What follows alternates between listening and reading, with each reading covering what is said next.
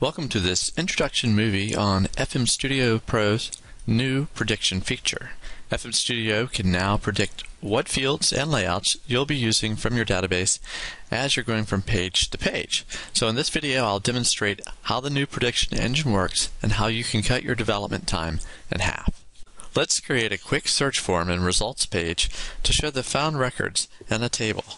Here's my database. It's the example database that comes with FileMaker Server and all the layouts and such. I'm going to be using products, and in this case, each product has a title, author's name, publisher, etc.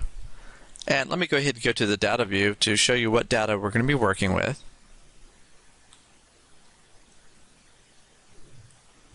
And here is all the data, and you can see the title includes states, their status, publishers, and then to the far right, a huge description field. It's the sample database that comes with FileMaker Server. Okay, so now that you've seen the data, let's go ahead and create a search form that lets us search by author, title, and publisher. And to do this, we're going to use the FMStudio wizard and then use Form Builder. And this is the new Form Builder that's in FMStudio Pro. It's a little bit different. I'm going to go ahead and choose my layout. And then action. The action page, this is the page that's going to display all of the search results. So search_results.php. And next, I'm going to go ahead and leave the default as get. When you're doing a search, always leave it as get. And then I'm just going to leave the default also for the button as search. And that's the text that will display on the button.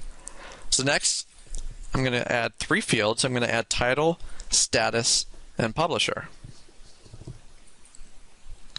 These are the fields I'm going to search on, and when I hit OK, a display is going to show, and this is asking if it would like a search_results page created since we don't have one. I would do this because a lot of us have problems spelling, and this creates the page for you so there's no spelling errors, and you know the page is there.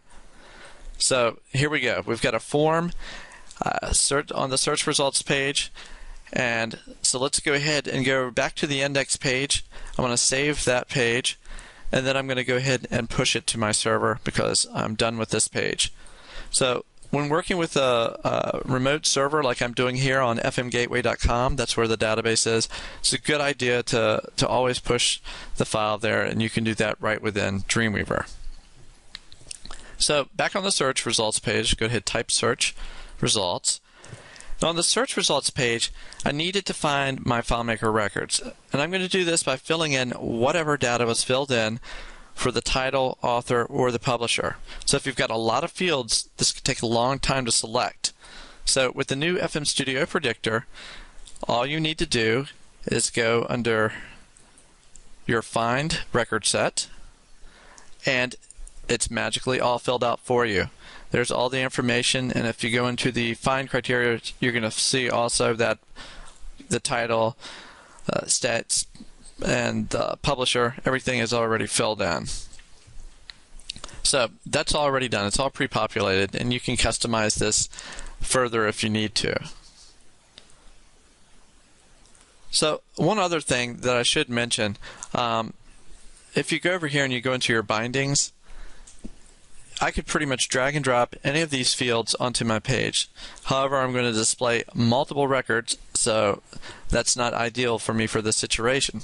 So I'm going to go ahead and create a dynamic table because it allows me to display multiple records. So let's go ahead, and once again under our wizards, we'll choose dynamic table, and I'll name it results, and I'm going to leave a lot of the defaults as the same. You can certainly change your table around any way that you'd like.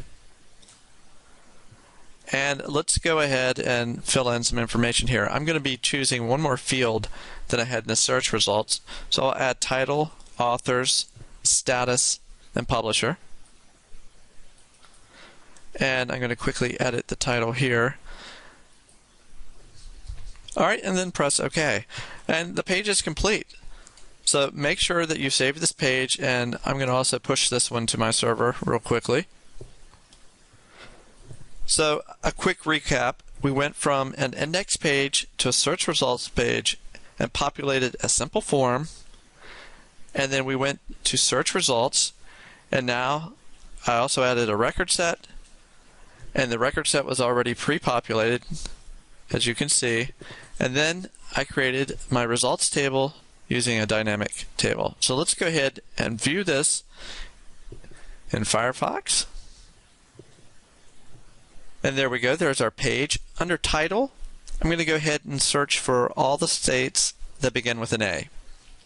So that's simply a wildcard search, so just A with a little asterisk, and then hit search. And you can see all the results. That was pretty fast. All the results up here. I do see an A and B at the bottom, and that's fine. That was test data that I had in my database. That's all that is. So as you can see, in about 5 minutes, I created a custom search page and search results page, and I only had to select my fields once. So we've added a lot more similar optimizations to FMStudio Pro. Thank you so much for watching.